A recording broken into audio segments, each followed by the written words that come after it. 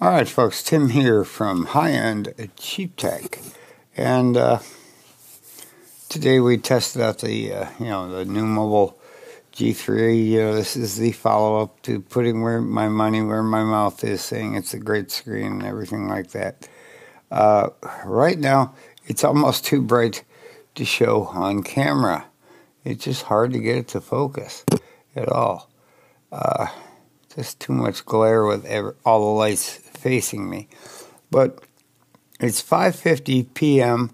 and we're still at 30%. We'll go over all of my findings right after this. I'll show you screen on time and all those good things. You'll love it. Trust me. Let's do the intro and a short ad.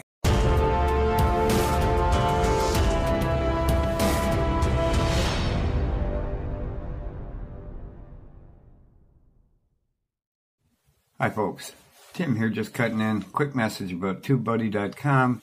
As you will see coming up on the screen right now, tubeBuddy is the premier tool for helping you edit and maintain your presence as a creator on YouTube.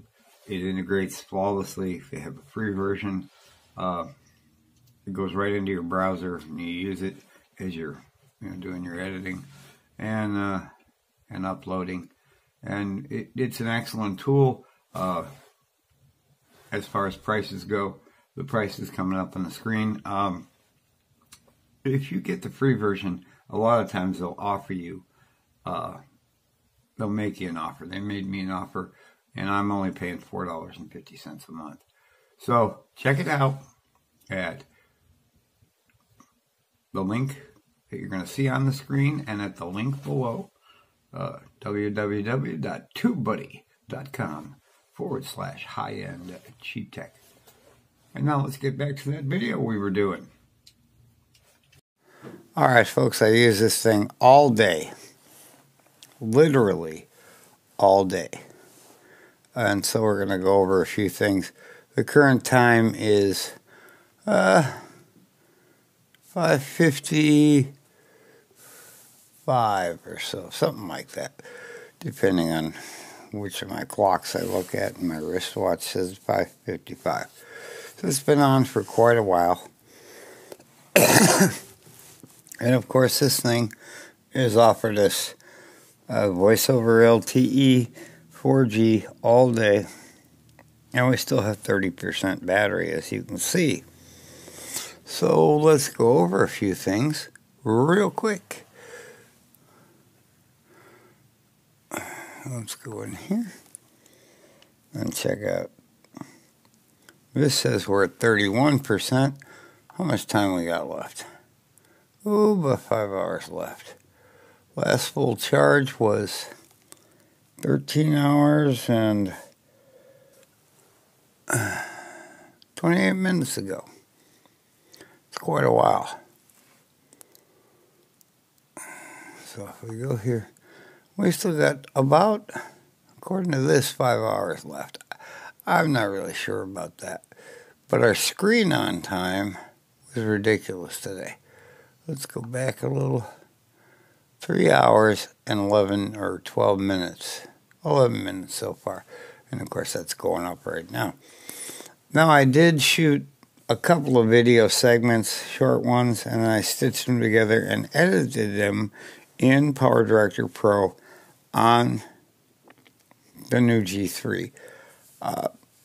I couldn't put the whole video together there because, well, frankly, I have a ton of different files that I tap into, and that would have involved moving everything from the Xiaomi over to here.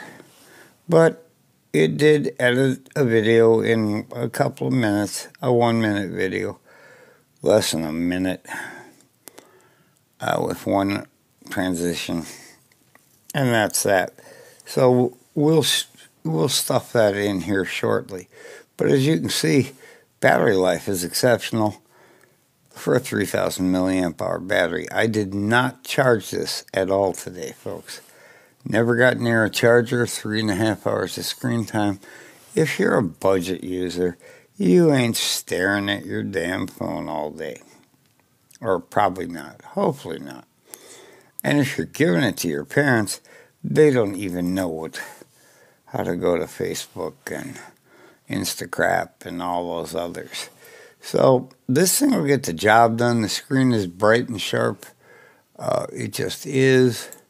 So, you know, right now that is absolute minimal brightness on this thing. It's at the bottom. That's the best I can get you. So, let's see what else. We've used AirDroid on it. We took some photos for a car at work and put those up. And I totally forgot AirDroid was running for like an hour and a half.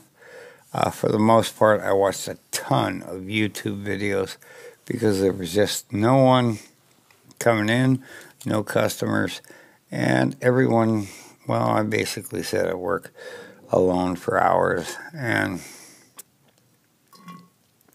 so I just hooked up the Bluetooth Elector headset to it and watched YouTube. It was cool.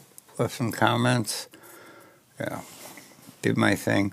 So for the average user who doesn't spend a lot of on-screen time, you'll get a full day out of this. I mean, this is like, 13 hours. That's pretty good. Out of a 3,000 milliamp hour battery, you wouldn't expect that. And it should theoretically keep going. It's still got the SIM card in it. I've made phone calls on it, received phone calls on it. I did shoot the 2 little short video clips. They didn't come out very great, but we're going to put those up next, and I'll show them to you. And I edited those in PowerDirector Pro. It was only a minute and 1 second or something like that. And then bottom line is, if you're going to, give this to your parents, grandparents, they're going to use this to shoot, a 5-second video. But you will see how much better it is when you plug an external mic in after the following clip. So let's get that done right now. So I'm just going to throw in a short video clip here, shot with the regular mic. Now remember, we're outside, and you really don't get the hissing noise that you get with the mic when using it indoors. So, hence the reason I use the external camera. No dongle on this, no nothing. Just walking around showing you a few of our cars here.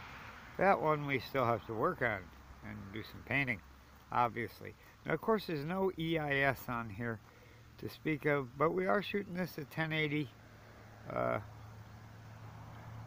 full HD, 1080p at 30 frames a second. So it's not bad, and it came out pretty good. And I will attempt tonight, when I do my follow-up on how I did for the day on video on Juice, I'll let you know when I throw this clip up there what's going on. By the way, we're at about 70%, and it's 11 a.m. and I've been watching YouTube videos left and right all morning. Alright folks, so here we are just doing another walk around with the camera, showing off a couple of cars at work. Now, I have the open camera with the lavalier mic, the one I got with the nice case, and of course we have the dongle plugged in and we're using open camera. So, I don't know if this is going to look any steadier. It seems to look better just looking at the viewfinder. So, open camera might definitely be the way to go. We're shooting at the full HD. So, that's that. Our second test has now officially ended. So as you can see from that short video clip, yeah, the cameras on this are not they're good. They just don't have any EIS to speak of, stock. But you will notice when you plug the dongle in just how much, with a lavalier mic, how much louder they are, clearer the audio is. I mean, I'm not even talking loud there, and that lavalier mic is a good 10 inches from where I'm talking. Just clipped to my coat. And the EIS and open camera seems to work a little bit. You let me know what you think. But I'm going to say that this phone is still worth your money.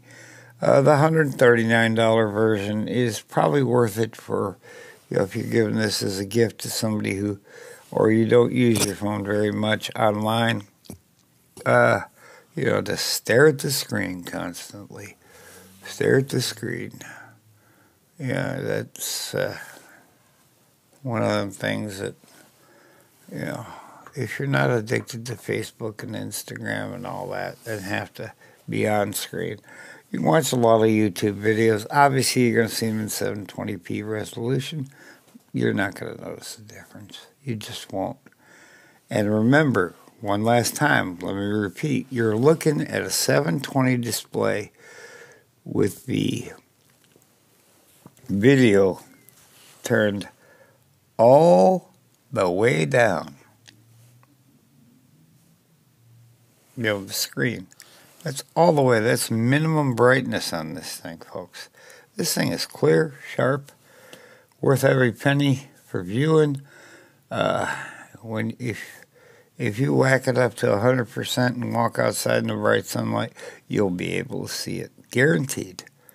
Just as good as any AMOLED display. So, all that being said, thanks for watching. Please like, share, and subscribe. And as usual, we want your feedback. And I will leave a comment under my first pinned comment from myself. I'll just do it as a reply. And I'll tell you exactly how long I got this to go before it hit 5%. At that point, I'm going to have to charge it, because I still do have the SIM card in here, and I'd like to be able to get phone calls if they come in. So, that's all we have for today. We'll catch you in the next one.